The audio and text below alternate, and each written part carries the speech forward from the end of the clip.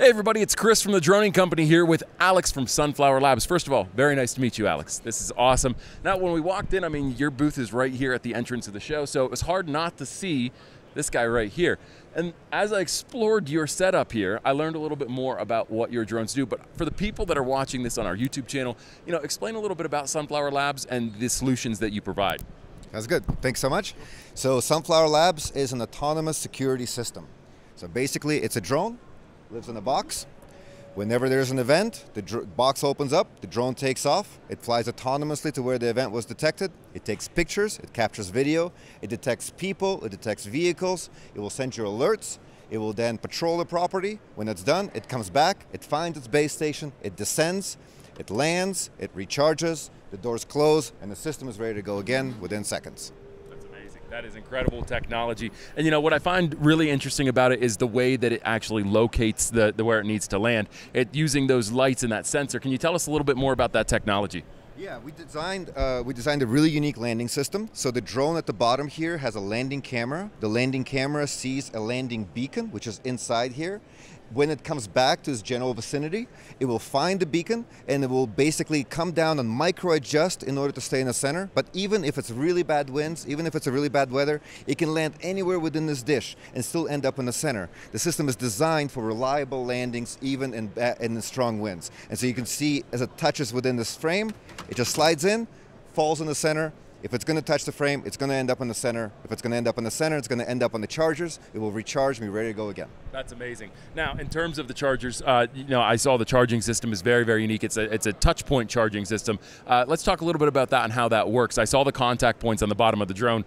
Can you explain a little bit for us? Yeah, it's a conductive charging system. These touch points right here are our charging pins. Okay. They are spring loaded, so it actually gives you a little bit of cushion. Here you see the rings. These are gold-plated rings in order to give you weatherization and high conductivity. Sure. And basically we have a margin of error of about 1 inch, so even if we are in the center, we're always touching it. And it doesn't matter what the orientation is. As soon as you land, the system actually figures out what the orientation is and turns on the polarity correctly. Oh, that's excellent. That's excellent. Now, in terms of the way that you've framed your company and the product that you have, it's a little bit different than other, what I would call security drone companies.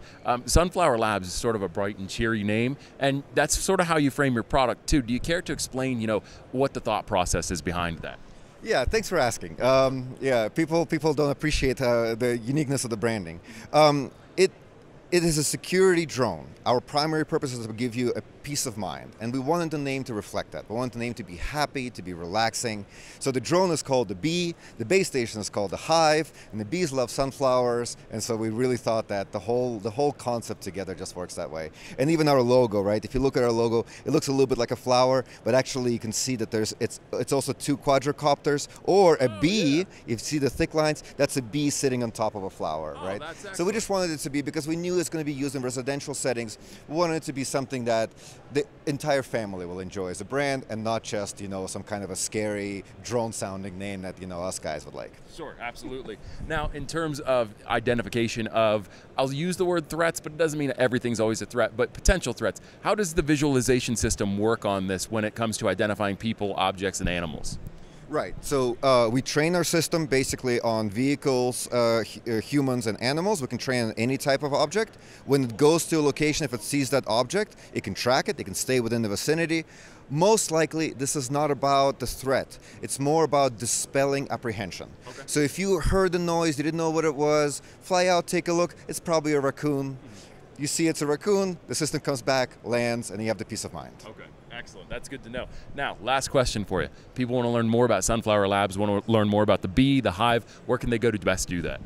Sunflowerlabs.com. Yeah, all the information is there. We're a pretty transparent company.